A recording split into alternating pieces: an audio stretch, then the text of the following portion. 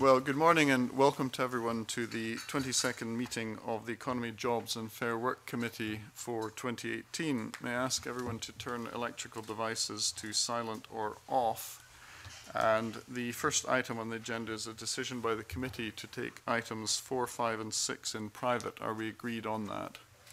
Thank you. And item 2 is a decision by the committee that consideration of a draft report on the impact of bank closures and also the committee's approach to the publicly owned energy company inquiry and its work programme should be taken in private at future meetings. Are we all agreed on that? Yes.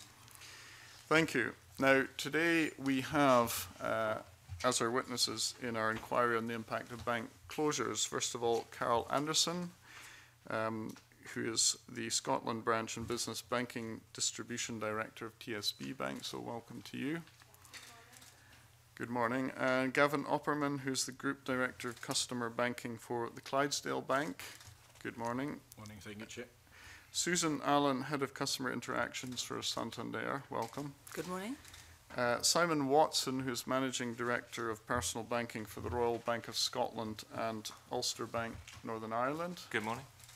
And finally, but not least, Robin Bulloch, who is Managing Director of Lloyds Bank and Bank of Scotland Retail for the Lloyds Banking Group. So, good morning to you as well. Good morning. Now, I think you're aware of why you're here and what the inquiry is about. So, I wanted to start with a question, which is the following. What coordination is there between banks when branch closures are being considered or being carried out? What considerations are given to the other banking provision in an area? So I'm happy to start with that. At TSB, it's very much a local decision. So we'll look at what is available for our customers, how our customers are using our branches, and what other access to banking there is in the local community.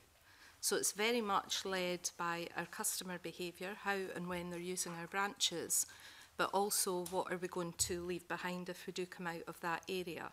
So we would look at whether there was another bank present, we would look at whether there was a post office, and we would also go and have a look at what the ATM facilities were like, particularly free to use ATMs, and whether they're available 24/7 inside or outside of buildings. We'd also look at where the nearest branch was going to be and what the public transport would look like. And then we would reach out to anybody that we felt was vulnerable and help them with access to banking through doing either digital classes with them, where we can upskill them on what's available there, or how they can access their banking in a way that they need to get cash if they're vulnerable in terms of they're a cash user. And what coordination is there with other banks? Because if you look at what other branches are open or available, often what seems to happen is one branch closes in a village or town and then all the others follow suit. So I suppose the key point of my question is what coordination is there between banks, and is your answer to that none? In the sense of you coordinating or discussing with other banks what banking provision and availability there will be? Yeah, from a TSB perspective, ours is a local decision based on our local branch and our local customers. Other panel members, is it equally the case that you would not coordinate in any way with other banks' branch closures? I think, as Carol said, I think each of us would answer quite in a similar way in terms of how the decisions are made and the factors we take into account. And I think Carol summarised those really well. So we do look at the provision of banking in the local geography, and we would look at the other branches there. But actually, our decision is not different depending on whether there are more or fewer other banks there. What we're looking at is what's the provision of banking services for that community. And often that's through the post office. So in Santander, we've had a really long relationship with the post office. Our customers put through about 20% of their financial services transactions. It's a really important part of our provision, and we work really closely with the local post offices to make sure that we have continued services for our customers. But the decisions on which branches are closing are commercial decisions that the banks would take separately and independently, but each bank will be taking account of their own customers and how they continue to serve those customers in that community. So is your answer you would try to coordinate with the post office, but not necessarily with other banks? I think as Susan said, I think we look at all of the range of alternative banking provision within a given community, including whether there's a post office and the post office ability to serve those customers. So I think you'll find from the answers across all the banks, we look at as much as we possibly can in terms of what the provision is and any additional provision that we feel we might individually like to put in if a branch were to close. I think I would like to stress for me our commercial arrangement is with the post office. So absolutely the post office is one of the primary factors in terms of establishing alternatives to the branch if we are choosing to close it. And there are no discussions with competitors around the provision of services in a local area. And Gavin Opperman, would that be the same for yourselves? Chair, we don't have an industry forum or forum where we get together and discuss branch closures. We as banks individually look at the commercials behind it. Second to that, we also firstly look at the customers and what is the alternative path for the customer. And we would look at our own branch infrastructure to see which is a closer outlet to be able to service that customer base. That would be our first point. Secondly, as already said by the different invitees, is the fact we would look at areas like the post office, ATMs, and digital capabilities to support these customers. Right, we'll come now to questions from John Mason. Okay, thanks, Convener. Well, I mean, continuing the line that the Convener was taking, I mean, it certainly appears that some branches are very busy. I had an RBS in my own constituency in Shettleston, which always had a queue in it, and it was closed.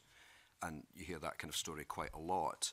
So, I mean, there does appear to be demand, but the banks are still closing branches. Can you explain that to me? What I would say is, if you over the last 5 years, the demand for or the usage of branches has roughly halved, but the physical ways to bank, certainly with RBS, have tripled.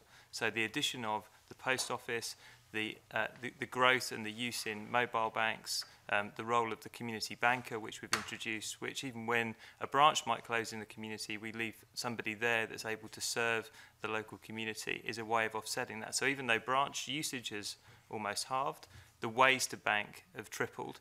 And so it might appear that that certain branches are very busy at certain points, but in aggregate, I don't think we can ignore the overall trend that's now very obvious in that branch usage continues to fall at a rate that probably outstripped even our sort of largest expectations of what would happen in the last 5 years.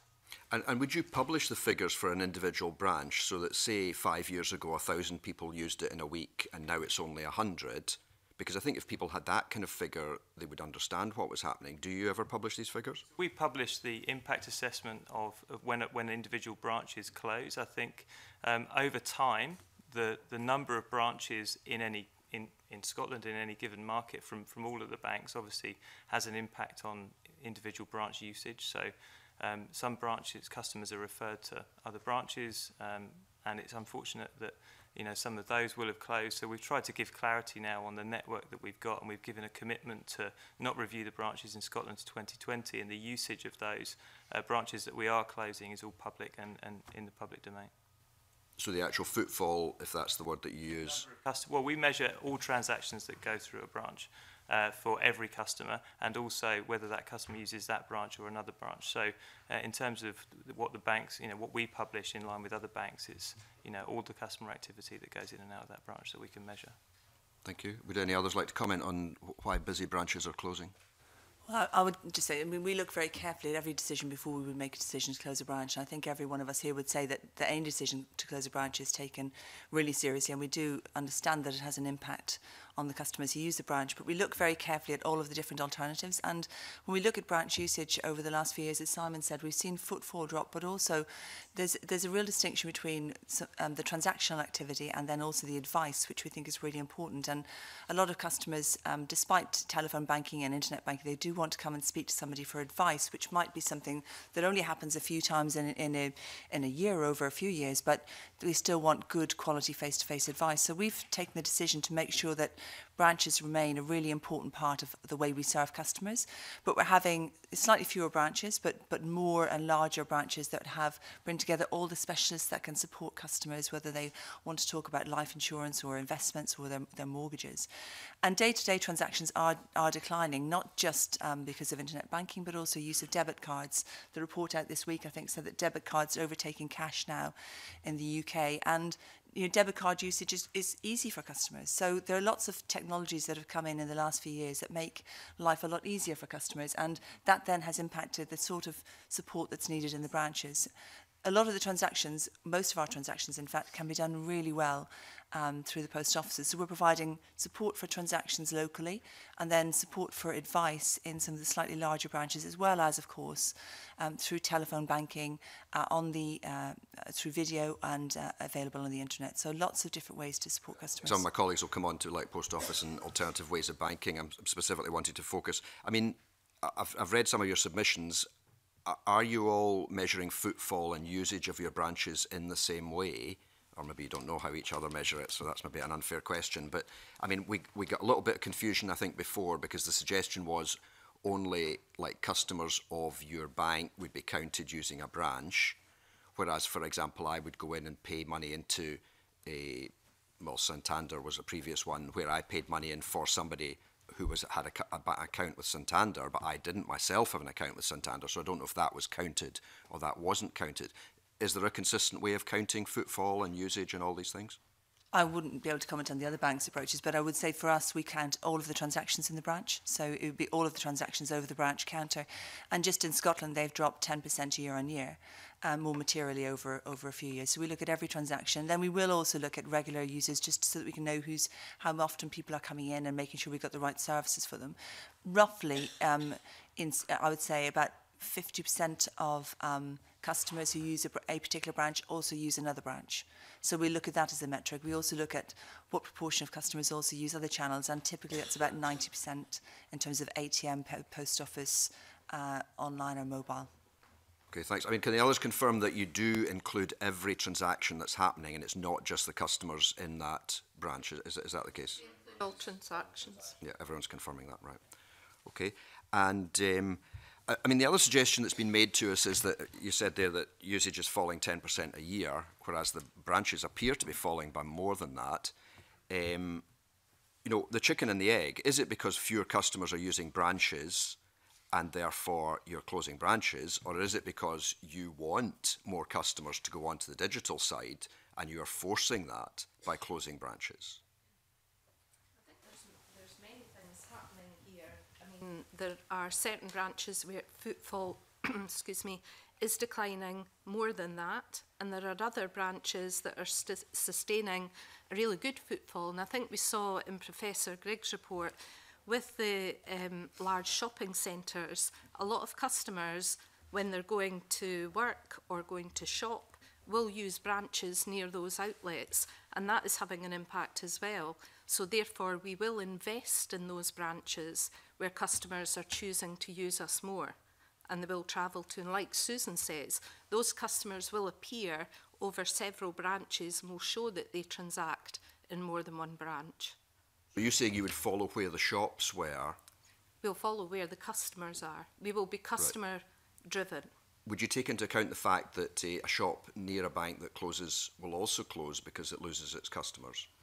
I think, again, I don't think the bank comes out unless there is a wider economic thing going on in that high street. It doesn't tend to be the bank that's caused it. It's part of what is happening in that high street.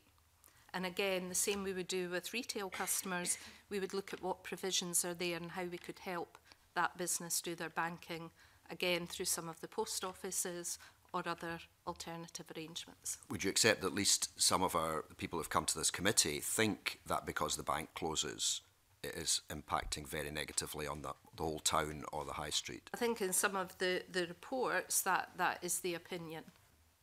Right. I don't know if anyone else would like to comment on that point. I think there is a wider and important context here that the way that the economy, the way people are behaving, the way that we are all doing things is changing so quickly, and I think the banks collectively, but I see it as certainly as RBS, we have a responsibility to make sure that we are fit for purpose to serve the economies that we exist in and where our customers work.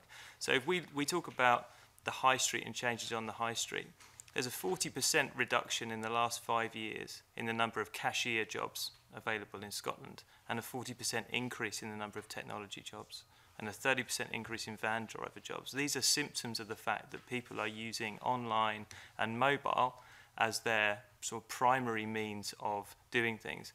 Our job, as well as keeping pace with that, I think, is to make sure that we ensure no one's left behind, which is why we look at what are the alternative and other ways of banking so that people can continue to, meet their everyday banking needs if they choose to do it face-to-face in their local community. So I think there is a much bigger shift going on. I think that, the way that what you're seeing on the high street is really a symptom of a bigger shift in the way that we're all doing things every day, and that plays through into the way the economy is shaping. Okay, thanks. I think other colleagues will explore that further. Thanks very much.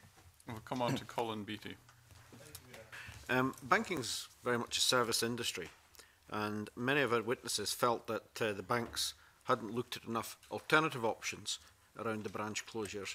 For example, downsizing branches, sharing premises perhaps with other banks, opening alternate days of the week. There was all sorts of proposals floated, but that doesn't seem to be happening.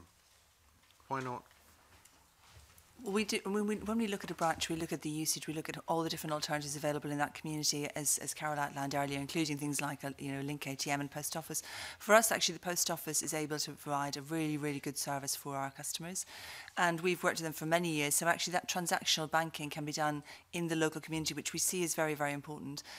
In some cases, when we've closed our branches, I know the closures this year, one branch has got a post office 66 feet away. So we absolutely look at how close is the post office to the branch, and can that provide that service to the customers.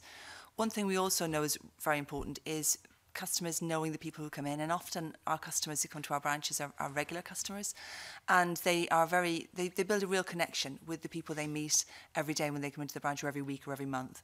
And so one of the things we work really hard to do is to move our colleagues from the affected branch into another local branch so that the customer has a friendly face when they come in.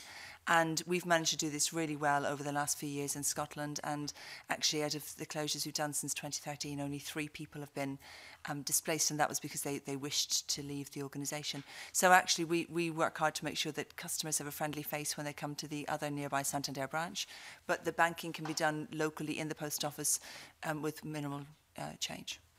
That's fine, but is there any examples of alternative models or options being made use of?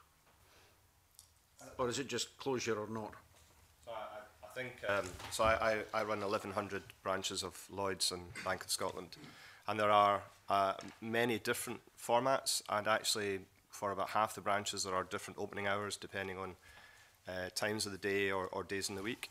I would say that part of our strategy is to try and make sure that we adapt our footprint to what we see as the demand from customers, and I think a couple of examples of that would be bringing in mobile branches where we recognise we've closed branches. There invariably is post office provision. In fact, in Bank of Scotland, every branch that we've closed has had post office provision nearby, but we've brought in mobile branches.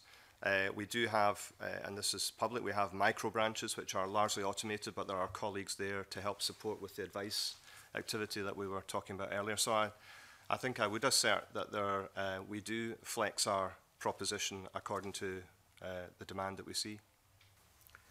But mobile branches have been criticised because of the lack of accessibility, sometimes irregular timings. In my own constituency, I've seen mobile banks that were coming in for 30 minutes now come in for 15. The time slots are very narrow, and there's questions of security and so on if you're a small business or someone trying to deposit cash and so forth. So they're very much, in my opinion, second-class alternatives. Are there other options that have been tried? Because so far it seems to be the post office and the mobile banks. If I could, I think certainly on the mobile banks, the Royal Bank of Scotland has been serving communities with mobile banks for over 72 years. Many of them never had a branch. It is something that our customers like. Some of the stops are for 5 minutes because we stop at the homes of individuals and we stop to meet with individual businesses.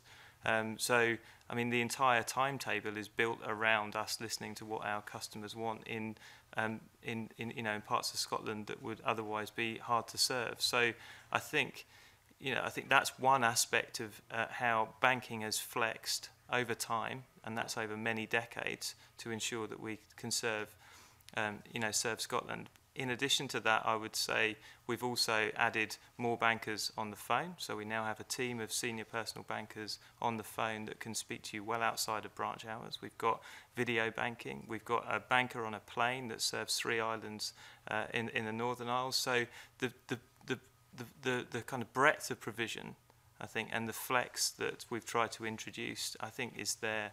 I think that's there. What I would also say is that even 5 years ago, the way in which you can do your everyday banking now, there are so many more options than was the case 5 years ago, excluding digital. So if you want a physical service point, there are way more ways to do your banking in Scotland, certainly through Royal Bank, than there was even a few years ago. So it's not branch closure or nothing. It's not closure or ban or nothing else, I would say. The only bit I would add is, I mean, we have a footprint in Scotland where over 25% of my branches have flexible hours. So we have tried to tailor what we offer to the customer. So we have branches, for example, in Afford and Aboyne, which are both open half a week each, so that we can remain in that community and serve the customers. And we continue to look at that, but again, it is led by customer behaviour and demand, and we will try our best to keep tailoring that provision. There doesn't seem to be a lot of innovation in closure of branches, but let me focus on one particular issue. Small businesses say that about 85% of their transactions are in cash. Now, they obviously have a need to access banking services. In 2016, 44% of the 15.4 billion consumer payments were made in cash. Now, small businesses, by the nature of their business, they need to be able to deposit their cash.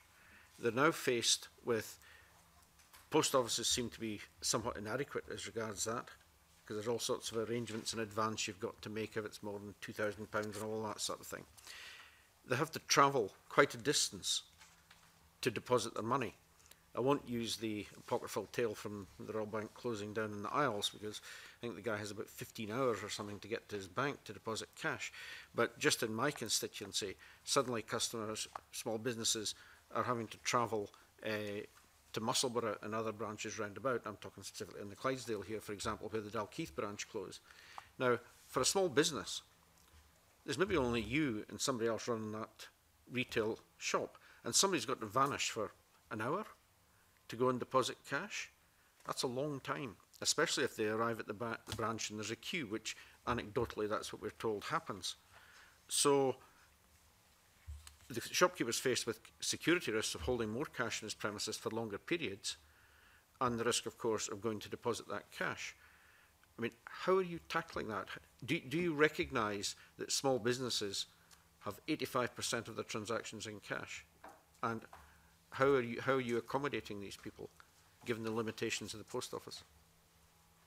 Well, in fact, Santander has a long history at the post office, going back to Alliance in Leicester and the Gyro Bank, and our service for small businesses across the UK is that the cash is paid in at the post office, and we've worked really closely with the post office to deliver a really good service for our customers. You know, obviously every post office is different, as every branch is different, so you will get some different experiences, but by and large, we've been very satisfied with the service provided to our customers. So when we close a branch of Santander, there's absolutely no change for our small business customers, because they have always paid in the post offices, and we have made arrangements for that to happen. So through the chair, I think we all agree that the last measure that a bank wants to do is close a branch. That goes without saying. Where it does come into play is when one looks at it, one looks at the customers that we've got within that branch that the branch services. And looking at that part of it is looking at the small business customers more specifically. And there are alternative measures, like my colleague has mentioned. You have the fact of using the post office. You've got means like Chief West that's introduced a new cash depositing capability. Cash is starting to take a different form where people will deposit their own cash in safes in their own premises. These are the kinds of innovation, and they're more innovative and creative ways that people are starting to deposit and use cash. And I think the most important part that we play in that is making sure that the training and the education and solving for the specific customer at the point. And that is why we notify customers long in advance about closures, and we get into discussions. And on the small businesses, we use our relationship managers to engage with the customers and have those quality discussions to see how to solve for it. If there are customers specific that haven't been solved for, we encourage that we engage with them and that we have a discussion to be able to solve for their cash depositing shortages that they're not experiencing. That sounds fine, but the evidence that we're receiving is that the banks are not responding to the needs of the small businesses, that they are having difficulties. Now, how can you alleviate that?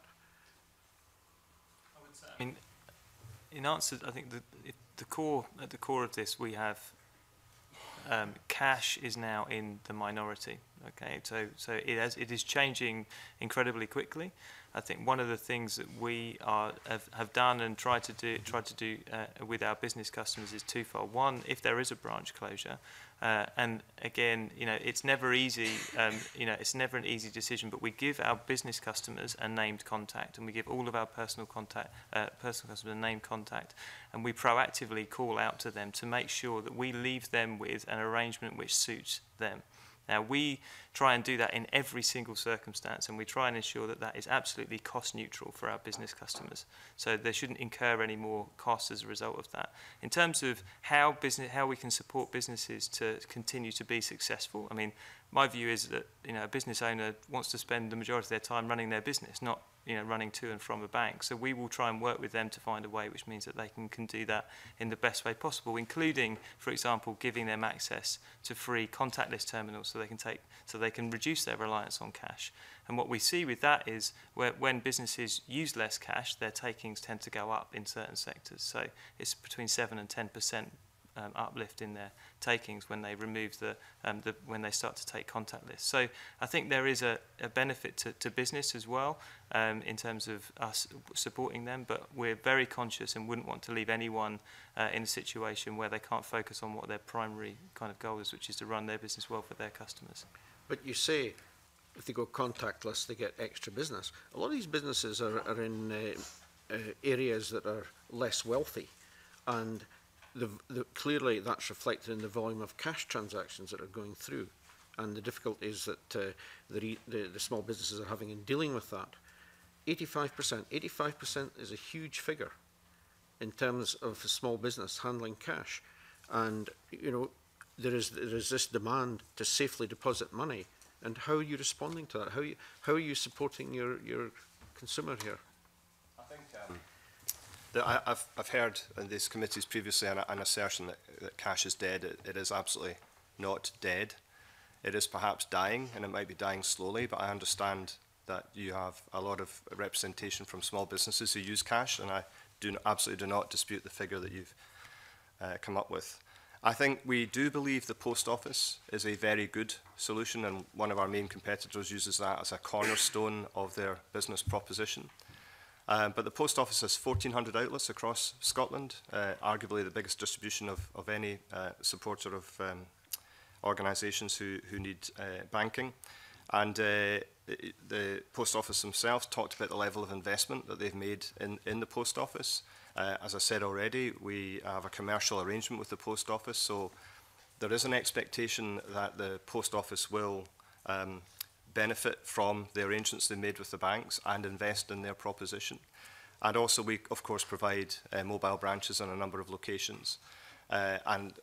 Wishing to avoid repeating what's been said already, but there are alternatives such as cardless, there are alternatives such as courier services, and we do talk to many businesses about using courier services, and some of them find that very beneficial for the reasons that you stated around security, their ability to be in the business and not having to go to the local bank. So, we consider our branch closures very, very carefully, but those are the factors that we use to determine alternatives for businesses in the local area.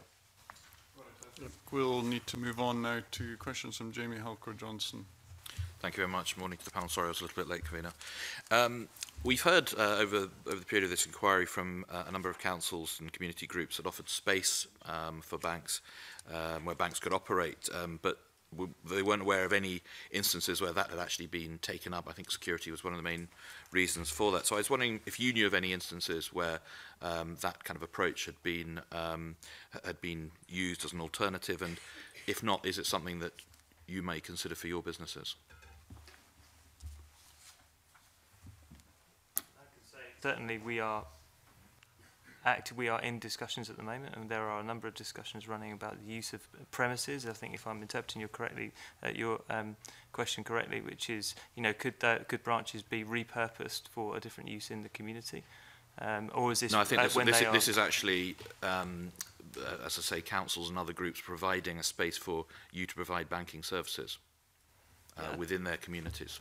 Yeah, I mean, when we created the role of community banker, we work in partnership with local communities to find where that community banker can be best housed. So that individual role may well be based in a library, or it may well be based in, sometimes it's within sheltered housing, for example, but to serve different customer groups. So I think there is evidence of us changing the banking model, and to be able to to provide services from different locations that might not be branches, for example. So would those services be more advice, kind of guidance? They wouldn't be banking services such as for small businesses or for consumers? That's right. So it's predominantly guidance and support. That's correct. Yeah, I mean, I think what we're looking at is actual providing, deposit, cash, that kind of thing. Is that something that anybody has any kind of experiences of in terms of? Chair, if I might comment, 80 to 90% of the transactions that we currently do through our branches can be done through the post office. The post office has got a greater reach. To expand that into a different network, we'd rather be working as an industry with the UK Finance to be able to see where we can strategically work closer with the post office to be able to close that gap even more than actually going and providing that. From an advisory capacity and remote sites engagement, which is non-cash related, that continues. But when we talk specifically to cash, we still use the post office and the likes of, which we expanded earlier, on the G4S. And I would agree with that. We've worked very closely with the post office, as I've already said, for a number of years, and we have good ways of working with them. We've invested in technology. They've invested in technology to enable them to serve our customers well. And so that generally is where we would go in terms of providing something locally through the 11,500 post offices across the UK. And we work, when we make a decision, the difficult decision to close a branch, we give as much notice as possible to our customers, but we'll also work at the post office locally. And we've had lots of examples of, in Lockerbie of the postmistress, Karen coming in and running some sessions in the branches. We'll work with our customers, particularly our more vulnerable customers, and our branch staff will even walk with the customers to the post office to walk them through how to access the services there, to make sure they're comfortable. So we work really closely with the local post offices to make sure that the service there can be provided to the customers, and to make sure the customers are comfortable with the service they'll be able to access. And that's our preferred route, as Gavin has said. Okay. If I might just add, every single branch that we've closed in the last 5 years is within walking distance of a post office.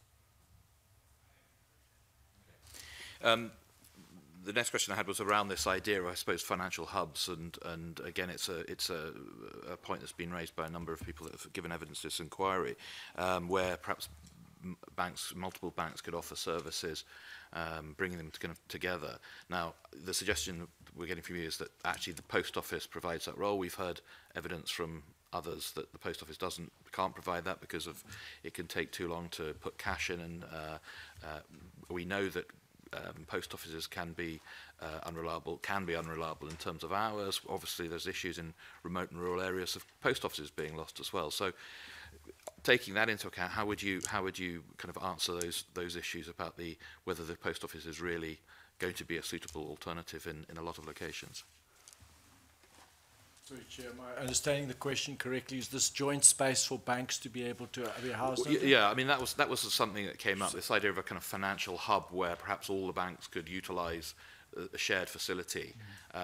It sounds like that your approach would be, actually, we don't need that. The post office is where we intend to do, or you intend to do, provide services. Local businesses and individuals can pay money and take money out. What I'm then asking is, how reliable would you say the post offices are if to provide that service if they're not open as much, if we're losing post offices in some areas, and as I say, they don't have maybe the security or the cash managing facilities that a bank would have? In terms of, I mean, I've spoken with many postmasters, and I think you're right in the sense that there is the potential for post offices are small businesses. So a number of the postmasters that I've spoken to, in one particular conversation where I was greeted with, your customers are my customers, and it gave the post office a real boost. And it concentrates and I think strengthens the post office network to have it as a banking hub in a local community. If we were to try to do something separate to that, obviously that trade wouldn't be going through the post office. So I think in addition to kind of making sure that our customers are well supported with any transition to using the post offices, and I think continuing to raise awareness of what services are available through the post office, we also make sure if a branch is closing that we try and give the post office the right equipment to make that banking experience as smooth as possible for our customers. So it's not a walk across the road and leave the relationship there. We actually work with the post office to make sure that they've got the right infrastructure and they've got the right setup to handle some of the everyday banking inquiries and support from our customers that they might well get in the months following a closure. Okay. A couple of observations. We have roughly 20% of our customers, Lloyds Banking Group customers, now use the post office on a not infrequent basis, and that has grown by 14% in the last 12 months. So there's definitely a level of appeal. I would endorse what's been said already, which it is absolutely our view, which is that the post office is a suitable alternative, and we're happy to work with the post office on signposting and promoting that service more, as well as enhancements to the proposition over time. You talked about the potential for post office closures. If we went down a different route, some sort of shared service arrangement, I think that could potentially have an impact on the post office relationship. And I would imagine that the relationship the banks have with the post office is very attractive to them. So I think that's something that would clearly be a spectre hanging over that relationship if we were to go down the shared services. Can I just ask quickly, I take that board. Can I just ask quickly, the increase in use by your customers, is that business customers or personal banking? That's in the round. Our business customers have had the relationship with the post office over the last 12 months. We've had the relationship with the post office for personal customers longer than that. I'm afraid I don't have the exact statistics to hand for business customers. I'm happy to provide them to the committee. But actually the growth in business customers will be greater because it's it's early stages of that proposition. Can I ask, sorry, just moving slightly to this side. We obviously had Link in, and Link provide, as you very well know, Link obviously provide ATM services. But is there any scope for, say, if there was a last bank in town, for that bank to provide business banking services to customers out with their own customers, for example, for a fee, almost along the Link model for ATMs? Is that something that is available? Is that something that would be considered in terms of just straightforward business banking, cash deposits and the like?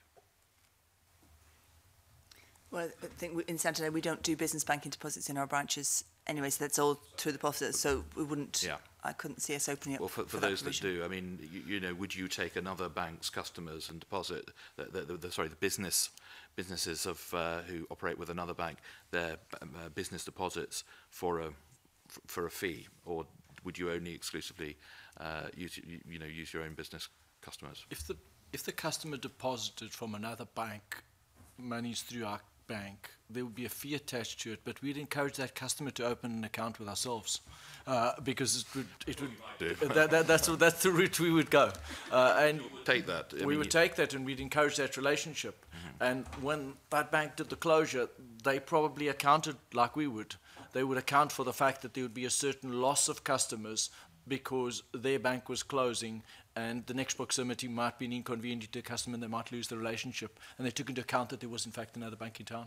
Is that a fairly standard, standard operation across banks, that you will take deposits from other customers, but for a fee? Okay, that's interesting. We currently see it where business customers will open an account purely for that and then transfer it back to whoever they banked with, because that loyalty is there, and they will stay with their bank, but we will accept their deposits. Right. Thank you. I'm interested, you seem to focus on the post office, because some might say that the post office provides a public service, and I think at the outset you talked about being private businesses or considering the particular economics when you close branches. So some might say, well, you should provide the service rather than the post office. Do you accept there's a public duty on you as banks rather than simply being private enterprises?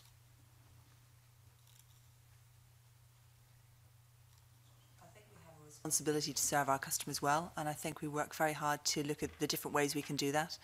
And the way our customers choose to bank is changing. You know, we've seen significant growth in internet and mobile banking. We take on about 1,000 new mobile banking customers every day, and many of them just want mobile banking. So a lot of customers want to bank with us in different ways, but we still have to support all of our customers. So we look at how we provide services through telephone, through video, through online mobile, and indeed through branches. And we are investing in branches. And I think one point I'd like to make is that, you know, for all of us, I think branch banking remains a really important part of how we serve our customers. And for Santander's perspective, we've invested over the last few years some £13 million in refurbishing branches to provide those advice hubs, to provide better services for customers. So we see the branches as a very important part, and we take very seriously our responsibility to our customers.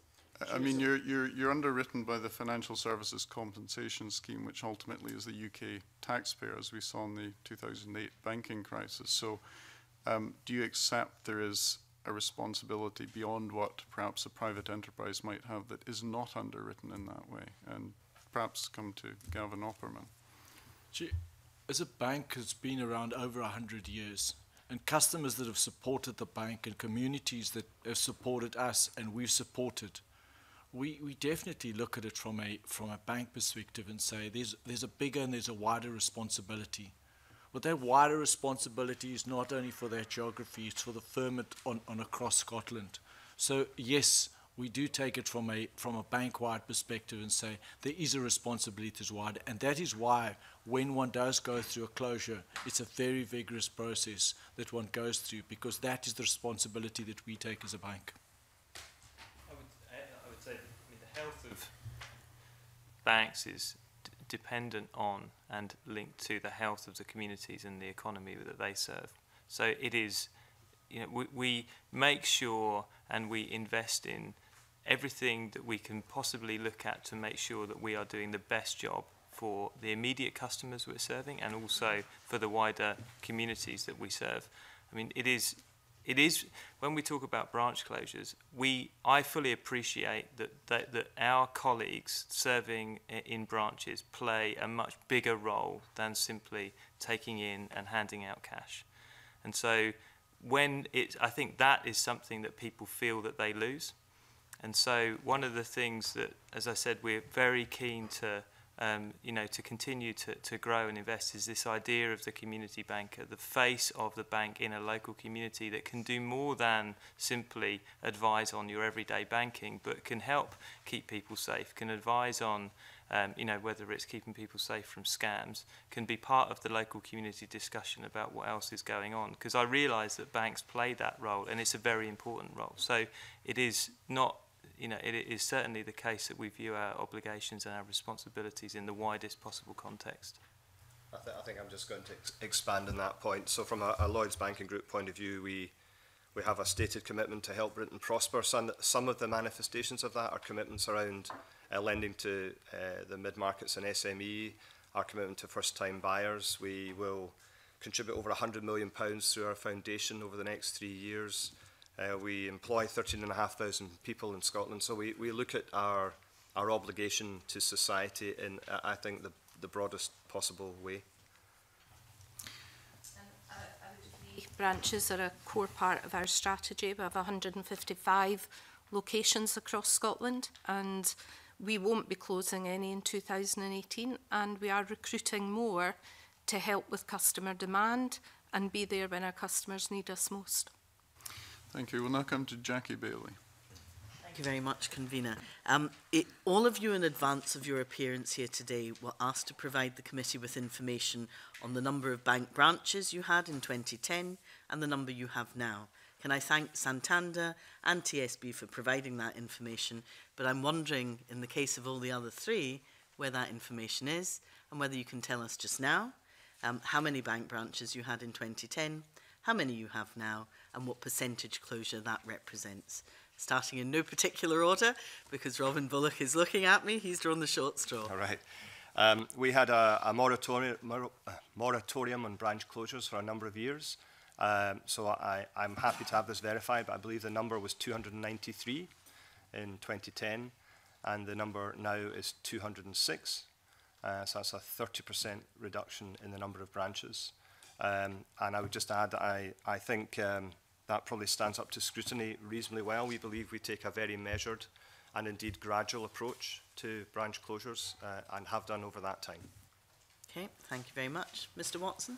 I don't have the specific numbers, but to say that it is, we had a similar size network, I think, to Bank of Scotland, and we are now at the point where we have just short of 100 branches in Scotland, so that would be quite a significant reduction. Genuinely disappointed you can't provide that My detail, apologies for that. In the request, given that the committee asked for it in advance, and you are quite senior in your organisation.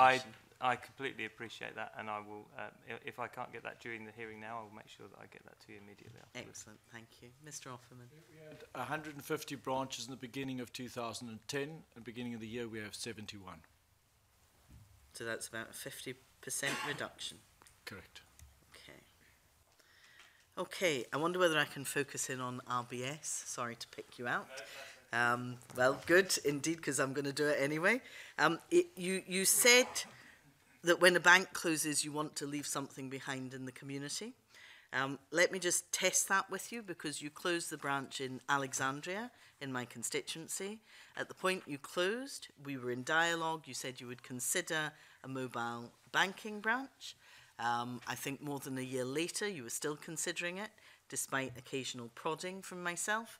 Then you decided you weren't going to do that. During that period, for a lot of the time, the ATM wasn't working. What did you leave behind in Alexandria? So I'm aware of the individual circumstances of that. I think that was... so I think we did make the commitment to put a mobile bank in. My understanding is that we did struggle to house that, to find a location to serve from. So without going into with the specifics of that, that's my understanding of what happened at the time. In terms of the ATM provision, it's obviously we have set standards that we attempt to meet, and SLAs with the people that also provide and look after our ATMs. If we've fallen short in that occasion, then I'm very sorry. I'm very happy to continue the discussion about Alexandria in the specifics, but I do know that we made that commitment. I'm aware it was very difficult to deliver on it for a number of reasons. I'm sorry if we didn't do it as fast as we should have done. But in the majority of all of the cases that I'm aware of now, where we've been asked to look at additional provision or changing our what's available to local communities, I think we've managed to meet that. For example, in Juniper Green, where we were asked to respond with the addition of a mobile bank, so I know that we've managed to put in instances like that. But we are actively involved in many discussions, and we always try and deliver on our promises and our commitments. And if we didn't in that case, then I'm very sorry. I can only assume that you've been misinformed, because the excuse of not having a location was dealt with when I found the bank a location that they could go to free of charge. But I mean, I'll leave you to discuss that with your colleagues later on. Can I turn to Arica? Again, here's RBS was the last branch in town. You closed down, left nothing behind. The community are looking for an ATM. You've refused that too. Can you explain what your contribution is to Arica, given that you talk about it wouldn't be a closure and then nothing? It felt like a closure and then nothing in Arica. there are any number of different ways in which we can support a community once we leave, whether that's through a community banker, whether that's through working with Link, for example, and their financial inclusion fund in terms of getting a subsidised ATM, or whether it is the mobile bank. So there's any number of options that we could look at. There are individual circumstances in some communities where it might take us longer to do that, but I'm not aware of where there's been anything where we've not been able to provide some kind of suitable alternative, and I'm very happy to take up the specific case of Erica with you separately, or meet anybody from the local community that would want to talk to me directly. Excellent. We shall take you up on that offer. You can be assured of that. Can I turn to more general points for RBS? I mean, the UK government, of course, all of us, owns 60% of RBS, yet there isn't a seat for the UK government on the board. Can you explain that? Well, the holding is with UK FI, so that's who we deal with as the shareholder of the organisation, and the board structure is something that was agreed, I think, at the point at which the finances were injected into the bank. So I don't have any particular view on board structures of the Royal Bank. Okay. Have there been any discussions at any level in RBS with the UK government or UKFI about bank branch closures? We talk to all of our shareholders, and obviously UKFI being our largest one, and all about the strategy of the bank and what we're doing. So I think those discussions are constantly ongoing. So whether that's the individual private shareholders that we would have met in the last few weeks, or with UKFI, so it was the same discussion would happen with all of our shareholders. So they would have been aware of the programme of branch closures? UKFI would have been aware of the strategy of the bank. I'm not aware of any specific discussions relating to branch closures with our shareholders, because I don't have those direct discussions with our shareholders. But the strategy would have outlined bank closures? No, the strategy would have outlined what the bank's plans and intentions were in the next few years to remain relevant. So I'm not aware of any specific discussions on branch closures. Okay. But there was no objection made at any stage by UKFI to branch closures? I have not been in any discussions with UKFI or any of our shareholders on branch closures, so I wouldn't be able to comment on that. Okay, perhaps you could find out if anybody in the organisation is, because I accept you're saying you haven't personally been, but it would be interesting to know for the committee's I'm very purposes. happy to come back to you on that. I think it may well have been raised in another public forum as well with our CEOs in terms of that question, so I may well provide that answer as well. Fantastic, thank you. And finally, you've said that 10 of the 62 threatened branches will remain open until the end of 2018 at least, whilst you conduct independent research. Can you tell us the basis of the research? Who's going to be doing it? Will you share your methodology with us? Because I think the committee would be interested in reflecting on that. So there are 10 branches that are given for review. We've made the appointment of the independent reviewer. That is now with them to satisfy themselves that they are looking at everything that they need to do, and that will inform the final contract, and we should be in a position to announce the details of that in the coming days. So. Okay, we will await that with interest. Thank you very much, Convener. And Andy Whiteman. Convener, thanks to all of you for coming along this morning. You, according to the banking standard, you conduct what's called an impact assessment on closures. The committee's inquiry remit is to examine the impact of bank branch closures in Scotland on local businesses, consumers and the Scottish economy. And I note, I have one of these assessments here for RBS, whose branch in Linlithgow is closing a week tomorrow. I noticed incidentally that only one of the regional MSPs was consulted by the bank, but the critical thing here is that it documents what steps have been taken by the bank to speak to their customers about the impact on customers, but there's nothing really on the impact on the wider community or the local economy. Can you confirm that you do or do not do any analysis of the impact of the closure of a branch on the local economy?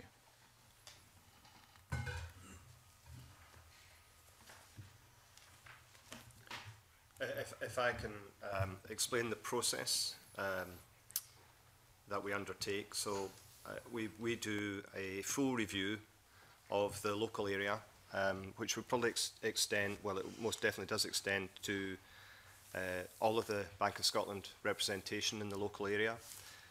We look at bus routes between branches that we could potentially close and alternatives. We look at the provision of post office, and as I said earlier, every branch closure that we've undertaken over the last 4 years has had a post office in close proximity. We look at the provision of ATMs, and we absolutely seek to understand how that microeconomy works.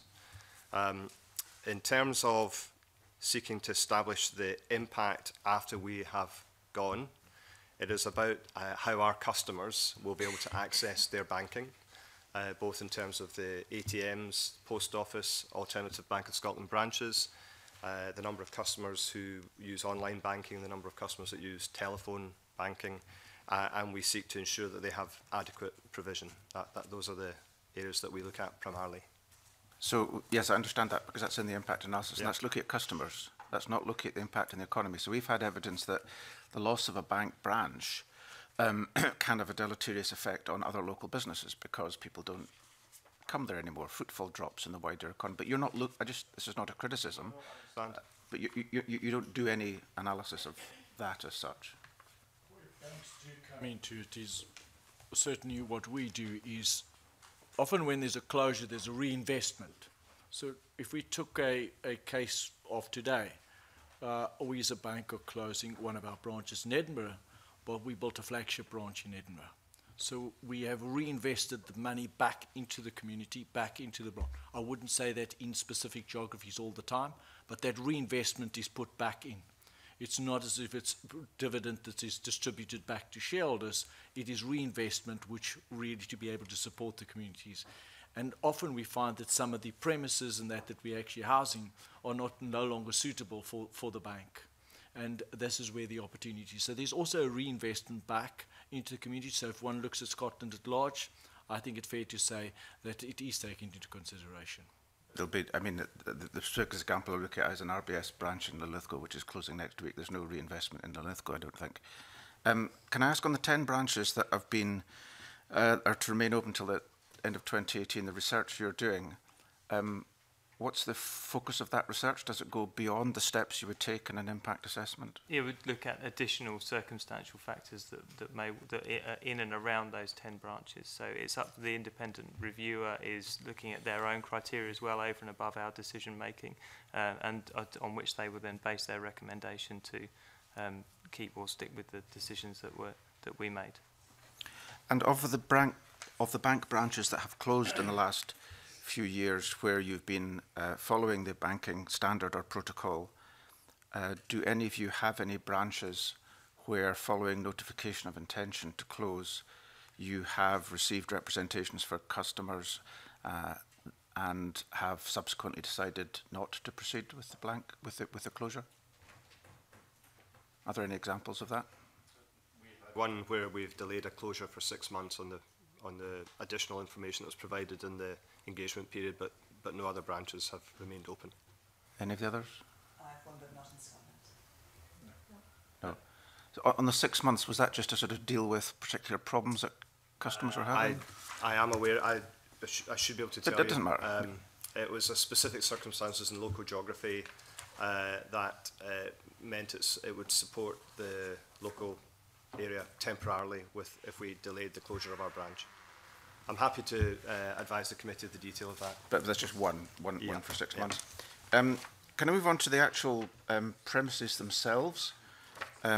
We've visited a number of towns across Scotland and had focus groups with people, and we've received quite a bit of evidence that closed branches, buildings are sitting there in the town or unused. Maybe the ATM's still there. What in general is your policy relating to a closed bank building? if I could explain the process that we go through at RBS, which is to firstly try and ensure that we can as quickly as possible get that building into the hands of a new owner, and ideally somebody that's going to make a positive economic contribution to that community. So that's the first goal. We also then open up the prospect of the community coming together, either through charity partners or social enterprises, to see if that branch could be turned into something else that has value to the local community. I appreciate that that is often very difficult to do because bank branches are usually designed to be bank branches. So we wouldn't want to transfer the risk of adjusting that for a different purpose onto a group without a kind of a sustainable business plan. So we also work with community groups to try and come up with a sustainable business plan. I would say that it's proven very difficult to do that, just because of the costs involved sometimes of altering bank branches. But we try and accommodate and work wherever we can to make sure that gets into the hands of the right owners. It is sometimes the case that bank branches do remain empty for long periods of time, precisely because they are quite difficult buildings to change for alternative purposes, I would say. So, we are very conscious of the impact an empty building has in a high street, and so we do work on the buildings that we own. We work to try and get those into the hands of new owners as quickly as possible, and generally it's within 12 months, which I know is still quite a period, but generally the owned buildings we've exited have been occupied again within a 12-month period. Obviously some of the buildings we own are leased, and it might be that there's a lease end, so that is really one for the leaseholder, and there's no involvement beyond us handing back the lease. So in the interest of saving time, if you do have policies in place on that, I could send them into the... We've had a number of instances where we've in Gorebridge, we've supported the local community there by providing our branch for a temporary period. It's been over 12 months now. In Wigtown, we know that there's the right to buy scheme is being used, and we're happy to support that. As Susan has said already, a number of our branches are leased, so we're returning them to the leaseholder, and then the remaining branches we put up for sale. So of the branches that have closed, roughly speaking, what proportion are now either returned to leaseholders or have been sold or are now occupied and being used for something else?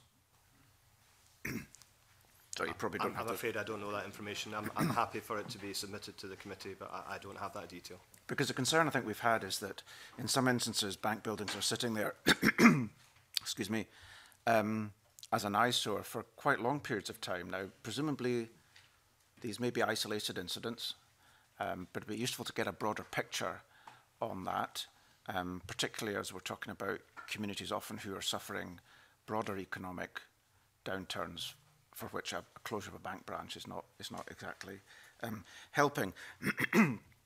There were reports in the media, I think a year or so ago, with RBS in particular, placing restrictions on sales of banks, including a restriction that it cannot be bought or used by another financial services body. Are you familiar with those? Or? Not aware of that being in our current sales process, so I wouldn't. That's not something I recognise. I'm happy to go away and confirm if there is any aspect of maybe third-party agreements where that's the place, but I'm not aware of that. Okay. Simon, you said that in terms of bank closures, you work with the community to see whether there are alternative uses that could be made. Is that a systematic thing? You do that in every case? We offer that discussion up in every instance. To whom do you offer that? To whoever we might be engaging with. We've been approached by a number of groups, but we also, through our local directors, who will take responsibility for managing the local closure programme, our knowledge of what's going on in the local community, if we feel that there is either another business or if there is a community group that we should approach, then we try and be as proactive as possible in doing that.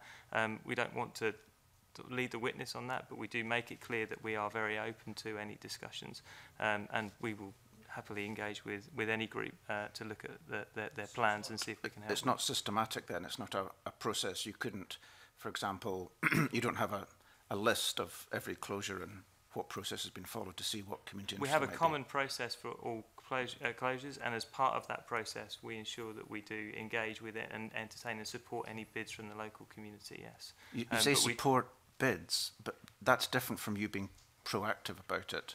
mean, if no one comes forward, that's not necessarily evidence that there couldn't be a useful use of that building. No, I would agree with that. So what I'm saying is our local directors are part of and are out in the local communities along with the branch managers in the branches that are closing to ensure that we are trying to make it very clear that if there is anyone that's interested or would like a discussion, then we're very happy to do that.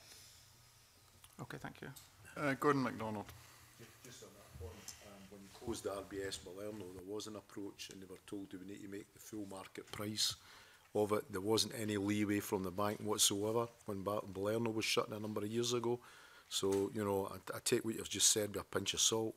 The committee's received written evidence that by the end of this year, 368 branches will have closed since 2015 across Scotland.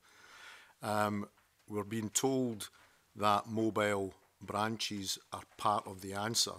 Can you tell me how many mobile branch vehicles each of your organisations have based in Scotland? And if you don't have any, why not? Happy to if it's a viable alternative. Okay, we have the Royal Bank has 21 mobile banks. They cover about 8,000 miles a week, and they serve 440 individual community stops, and we have a number of spares as well should one of those vehicles go off the road. 21 based in Scotland? That's correct. Right. Anybody else? We have in Bank of Scotland, we had 5. We now have 12. The 5 have been around for a long time. Our first mobile branch was introduced a year or two after I was born, 1963. And we cover 108 different communities. The main service offering is each of those mobile branches visits a location for between 1 and 2 hours on each occasion it visits, and it tends to visit between 1 and 2 times per week. Anybody else? We don't have any mobile branches. It is something we have considered when we look at our closures. So as we said earlier on, we look at the closures and look at what alternatives we have for our customers nearby. Could be another Santander branch, could be a post office, and typically because of the distribution of the post offices, when we've closed branches, we have been fortunate that there's been a post office very close by, and we feel that's at this point in time a better solution for our customers where that's available. But if we were looking at any locations where a post office wasn't available, then absolutely a mobile branch would be something we would consider along with other alternatives. But as I say, fortunately where we have chosen to close, we have either a Santander branch very close by or a post office, and we think that provides a good service for customers. Clydesdale Bank it constantly comes onto the agenda. We don't have any mobile branches in foreseeable in the next year because we've just had a look at it. We don't see it as an alternative. We're only closing 2 branches this year. If our customers, that's our customer demand, and that's what our customer will certainly continuously look at that. At TSB, we don't have any. As I've said earlier, we've no branch closures planned for 2018. And 70% of our customers live within 2 miles of our branches. So at the moment, it's not something we're considering, but that's not to say in the future, if the situation's right, we would consider. Okay, thanks very much. The rest of my questions are going to be focused on Robin and Simon about the mobile branch network. What criteria is used to decide where a mobile branch will stop, and how frequently are those routes revised? We review our the routes each month. We've currently at the moment, because there are branches closing. We've said that we're not planning any changes between now and the end of the year to just let the current routes bed in, if you like, and allow customers to be used to using it, and also for us to assess what the demand is. So they're reviewed monthly. In terms of the criteria, I mean, it's very flexible. So I was on our mobile bank, which travels out of Ullapool. We stop at an individual small kind of collection of houses, which is sheltered housing, and there are 3 customers that we serve there. And that's to their front door, as well as a petrol station up the road, which is on the way between 2 stops. So it's depending on the route and our history in that local area, we try and accommodate as many customers as possible. So we look at very specific customer needs, as well as looking at where is there broader demand. So where, for example, might we best place a stop that might have been between two other stops where we'd seen usage decline, and that might happen to be a better stop. So we take into account a number of factors, but we also take individual representations from customers. And also, if we notice a customer that stopped coming to a branch, for example, in a more rural area, it might be that we could offer to see if we could serve them in a different way. So lots of factors. For those 3 customers you referred to, how long would you actually stop at that location? It really only takes a few minutes for us to check they're okay and see if they've got any banking needs on that day. So it's literally a few minutes. It's not too long. Robin? I think our approach is different. We are endeavouring, certainly with the new branches that are Equality Act compliant, to provide a stable offering. So we have a timetable, we have a set route, we have set times. They are, 1 to 2 hours, as I said already, and we obviously endeavour to commit to that. They will be reviewed periodically, generally looking for feedback from consumers, from customers, where they feel that there's any shortcoming in our service offering. But I think largely our mindset is to try and solidify around this offering. We have no intentions to change it or change it dramatically. And the provision of mobile branches has largely been in response to branch closures, whilst also accepting that we have post offices in close proximity to the branches that we've closed. I'm aware of the recent introduction of mobile branches in my constituency in Balerno, Curry and Juniper Green. Initially, RBS said no. And the reason you've put them in is because Castle Community Bank have offered to put a mobile branch in, but initially for a year you said you wouldn't put them in. So they stop for 30 minutes at a time at each of the 3 locations. How many customers would you expect to serve in a 30-minute period, given that the Bank of Scotland stopped for between 1 and 2 hours at a particular spot?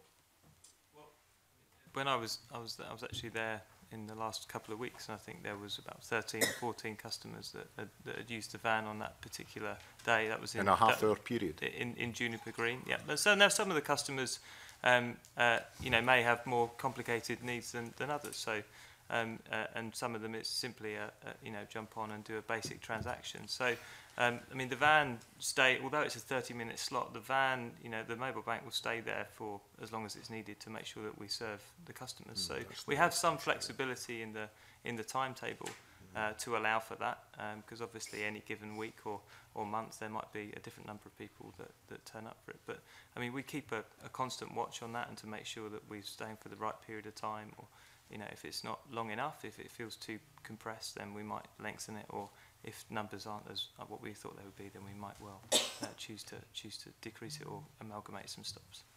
The reason for asking is one of the correspondence you had with Jean Freeman back in September 2017, you actually stated in a letter that where a service is consistently used by fewer than 10 customers, we will review the sustainability of the branch stop. Now, I'm not sure what transaction would take less than 3 minutes per customer in order to serve that individual. By the time they get on the van, deal with their inquiry or their transaction, whatever it happens to be, and get back off the vehicle again. How would you serve an individual in 3 minutes? And are you really setting up these 3 stops to fail? Yeah, no, there's more than one person on the mobile bank, I would say. There's 2, there's a driver and 1 person. No, but both will serve. So when I was on in Juniper Green last week, both were serving customers. Some of the transactions did just take a couple of minutes. What I would say is, the mobile bank has been a provision and part of how Royal Bank of Scotland has served its customers for 72 years. Okay, and the feedback from customers is that they like the fact that it's reliable. It's usually closer than their nearest banking alternative, and the feedback is great. The feedback on the colleagues who serve customers is good, and so we do our very best to make sure that we can accommodate any change in demand. But we also make sure that we want to put those mobile banks where they're going to be of the highest value to the most number of people. But accepting that, sometimes we make accommodations for individual customers, as I said before. So, moving on to the fleet itself, how many of the vehicles that you have disabled access? So in 2015, we reviewed the mobile banks that we ran. Our customers, they used to have tailgate lifts. Our customers told us they didn't like to use them. In response to that feedback, we tried to find different ways of serving customers. They were then removed. We've now got the option of something called My Halo, which is a key fob for customers, so we can come to them and serve them either from their car or from their home, for example. So we don't have tailgate lifts on the vans, but we've spoken to all 89 of the customers that we've identified that might have restricted access to a van to check, are we meeting their needs in a way that's right for them? We've not had any negative response to that. I think most people are happy with the way that it is. So we feel that we've found a way of serving everybody and making the right accommodations for everyone. Robin? Our 7 new mobile branches are Equality Act compliant. The 5 existing ones are not currently, but they'll be replaced over the next 3 years with new mobile branches, and they will all be Equality Act compliant. Okay. So basically a question for RBS, Simon, is, do you think that you actually contravene the Equality Act of 2010 by not making reasonable adjustments to make your vehicle accessible?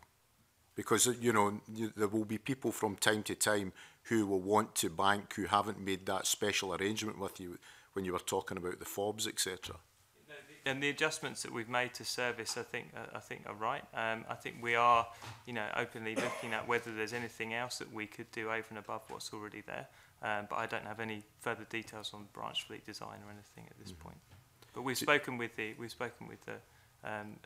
Equality and Human Rights Commission about this. We met with them very recently just to talk this through. Okay, thanks very much. Gillian Martin. Thank you, Convener. Good morning. I'd like to turn to the Access to Banking Standard. The Access to Banking Standard, of course, was written by banks, and you self-police, I suppose, your compliance to it.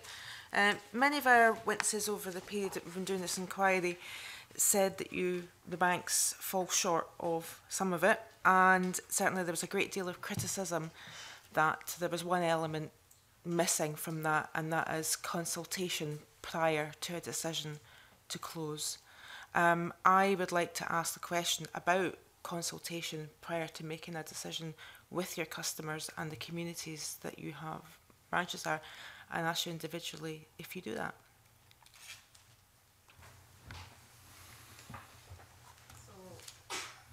Under the Access to Banking Standard, the consultation is where, after we have made the decision, so we've done the assessment, we've taken into account all the local factors, the access, etc., and then we go out and reach out to MSPs. With respect, I'm aware of that. What I'm asking is, do you consult prior to making a decision with your customers and the communities that you serve?